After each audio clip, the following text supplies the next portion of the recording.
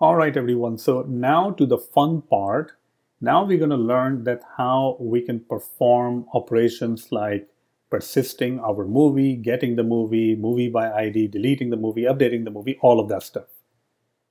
Now, since we're simply learning how to interact with Fluent and Vapor in Swift, I'm just going to add all of the code in routes. Okay? When we're building our actual project, then we will use controllers. So we will have to do all of the things that we have learned again, but that time in the future when we're doing the project, we will be working in a Swift UI applications. We'll be jumping back and forth between the backend and the UI, backend and the UI. So I'm going to remove these routes. Okay, so right now our only mission, only task is can we create a route which we can use Postman to invoke, and how can we persist information in the Postgres database. That's only the thing that we're trying to do. That's why I'm not creating any controllers. We will create controllers when we're doing the project. So the first task is to obviously to create a movie. How can we create a movie? So app.post, because we will be posting information to the route called movies. So this means that we are posting something. We'll get the request, it can throw, and in the request body, we will have all the information to create the movie. So probably we will only have the title of the movie because that's the only thing that is required to create a movie. So we'll do request.content.decode, and we can decode it to the movie type. Now, if you're trying to decode it to the movie type, and the movie type is right over here, we may need to make sure that it is conforming to content, which it is currently not. This is what we learned in the previous lectures, that if you conform to content, then it becomes encodable and decodable. So we will also need to perform or conform to content as well as the model, because model is used for the Fluent. Let's go back. So this is going to give us a particular movie. It's going to construct a movie based on what you're actually sending. All right. Let's try to save the movie. Movie.save on request.db, not body, db. And now we can go ahead and await on it. We still need to return something, so we'll simply go ahead and return the saved movie. The movie that you just saved, we're just going to return that, and that's it. That's all the code that you need to decode the movie into a movie object and then save the movie. So in order to save the movie, we are simply calling the save function. How do we get this save function? Well, we're getting it from our movie object because our movie class conforms to the model. And this gives us all the different superpowers associated with saving a movie, deleting a movie, all those things. Let's go back. Now we need a way to invoke this route. And we'll be using Postman. And eventually, when we get to a point of the project, then we'll be using, obviously, our Swift UI application. So let me go ahead and run the server. Once the server is running, we should go ahead and try to save the movie. Now, again, it's saying something about the custom directory, which is kind of weird because I thought I fixed that, but let's go ahead and fix that. I think we never really ran the server, and that's why it's giving us that information. So let me go ahead and fix this problem. So in order to fix this issue, I'm just going to go to my Movies app, edit the scheme, and in the run scheme, you can see right there, working directory. Just going to go ahead and click use working directory and pass in the name of my working directory. So my working directory, meaning my project, is on desktop inside the folder called Movies app. So I'm just going to go ahead and pass that path. And that's it. Let's go ahead and run the server again now. Okay, server is running. That's good. Let's copy this. And we'll be using Postman. So let's go to the Postman or any other networking tool. Now over here, watch very carefully because a lot of people make so many mistakes in Postman. The first thing I'm going to do is put the URL of the movies. Since we are invoking the post request, we need to change it to post. And this is the number one mistake that people do. Headers, you need to set the headers also. Content type, application JSON. Very important, right? Most of the people, they just miss the headers and they're like, oh, it's not working. Make sure you have headers. Body, raw. Raw simply means that I'm going to be typing in raw JSON, valid JSON.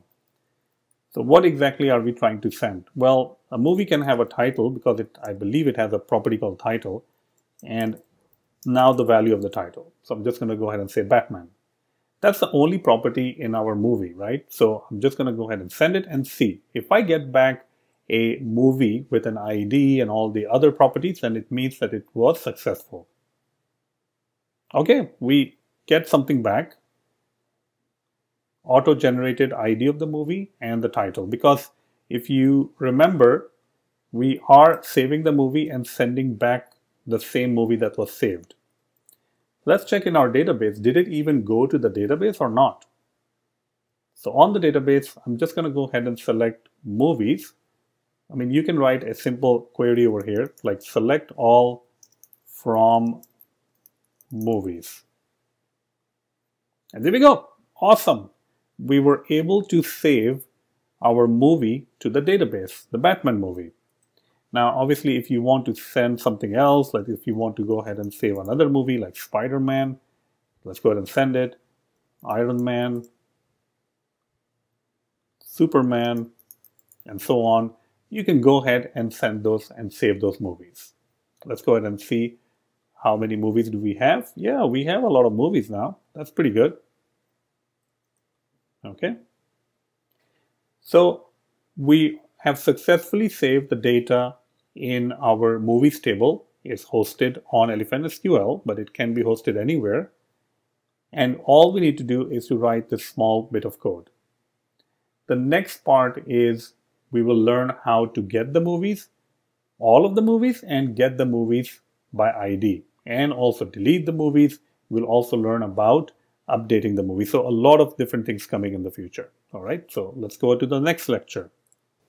This video is brought to you by my latest course, Mastering Full Stack iOS Development using SwiftUI and Vapor. This is a 12-hour course which takes you on a journey of creating a full stack application. This means that you are not only going to learn the SwiftUI, which is the client side, but you're also going to be learning about the server side. You will create your own server using Vapor, and you will integrate it with Postgres database. You will also learn about MongoDB, protecting route authentication using JWT, deployment, middleware, so much more, so much more. This is a complete course. If you wanted to learn full stack development, then this is the only course you need.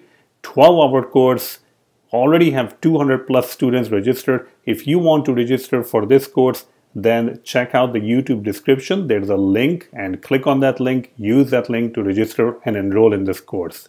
Thank you so much. Let's get back to the video. In the last lecture, you learned about how to create a movie by using the post action. Now let's go ahead and see how we can get all the movies. We will create a route for get movies. It's a get route for movies. This means that we can simply go to /movies and get our movies. We will get the access to the request, async, throws if it actually throws. And now we can call movie.query on the request. So request.db and calling the all function. You can see that as I start typing the all function, the one that we want to use is the async one, because we are using the async closure over here. And it's going to return us an array of movies, which is exactly what we want. So just going to go ahead and call all.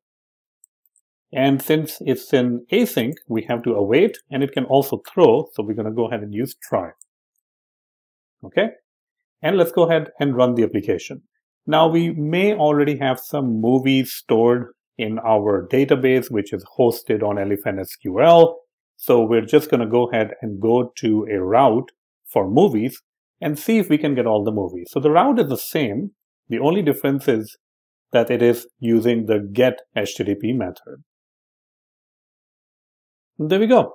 We got a couple of different movies over here. You can see sometimes, I mean, not sometimes, because I added Superman twice. So now it's returning. So it's coming from the database. Superman, Superman, Superman. I think I added it multiple times. Not a big deal. And we have Batman, Spider-Man, Iron Man. Okay. So we have all of these different movies. Let's go ahead and add another movie over here. Instead of Spider-Man, which is already there, how about if I add Aquaman or something? Okay, let's go and fetch it. And let's see if we have Aquaman right there at the bottom.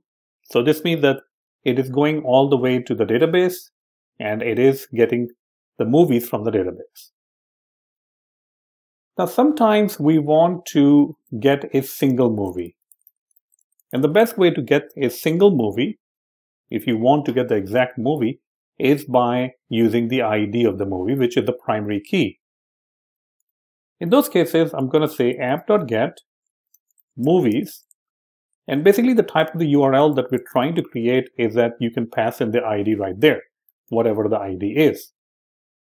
In our case, the ID is basically all of that stuff.